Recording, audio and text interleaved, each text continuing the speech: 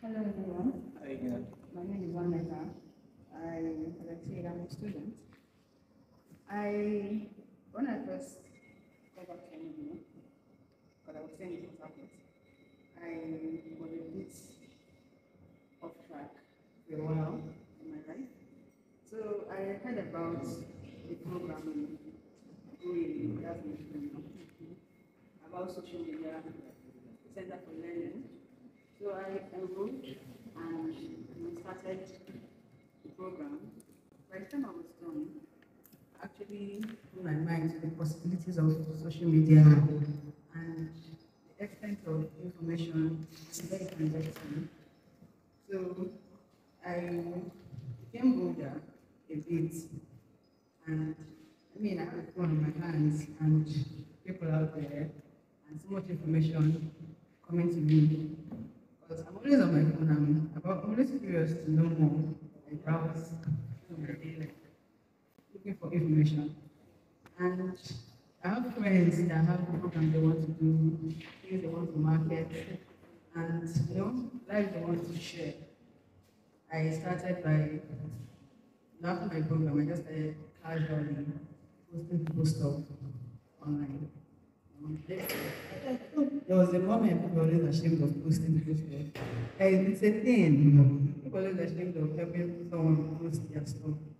So I just started doing it, and over time, it's still happening. Many people come to me, hey, whatever, let me post my stuff. Sure, I'm not even getting paid for it. I'm just happy to share.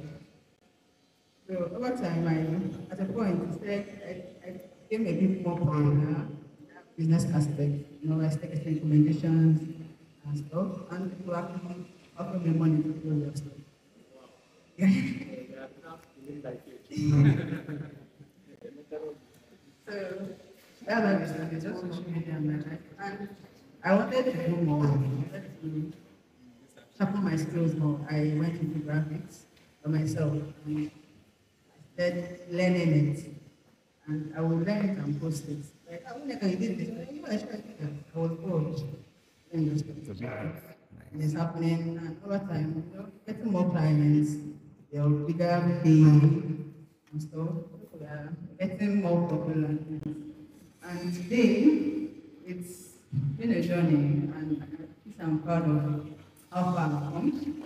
And it's been social media and promotion. So people always say, yeah, I'll tell you I'm a promoter, yes. Because not like expecting it or anything, but it's been a passion and it's been a process.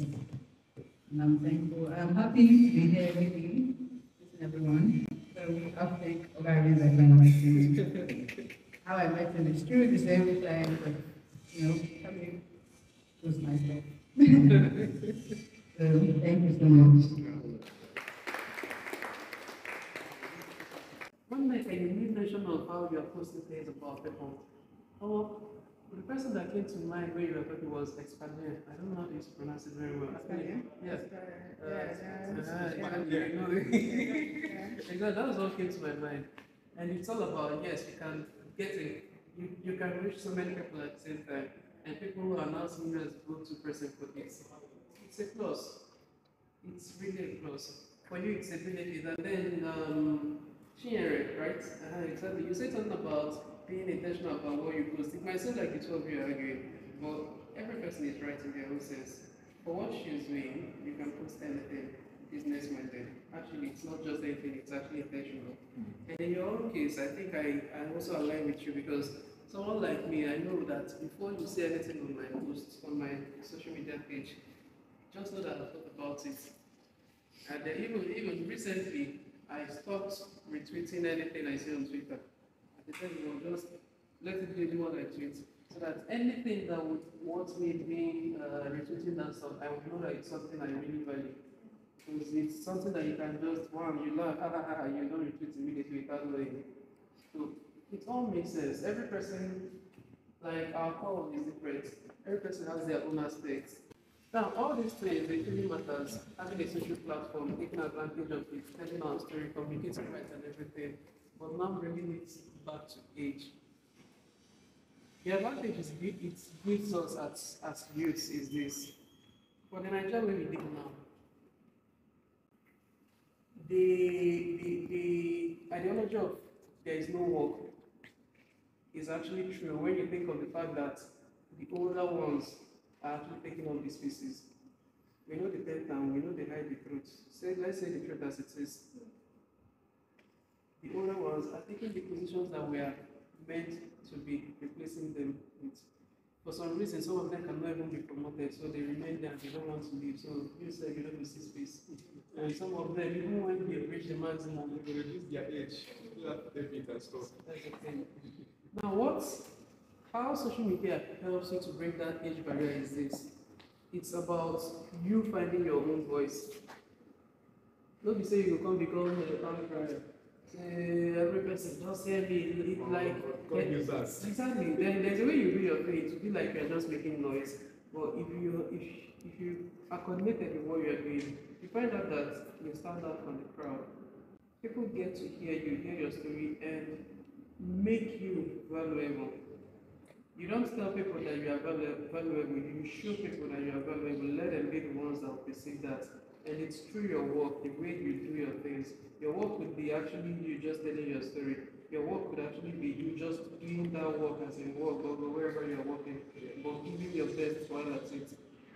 So if you can use your social media platform, you find your voice and you get access to these opportunities. Getting access is one thing, and then moving ahead is another thing. Yes, we read that. Leadership will become tired, like say you know they get anyway. But if you have a voice, if you stand out, you know you're right, you keep learning.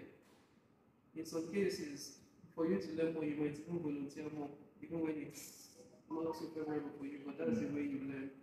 Yes, you keep learning. And that extra knowledge you're getting, it is the advantage you have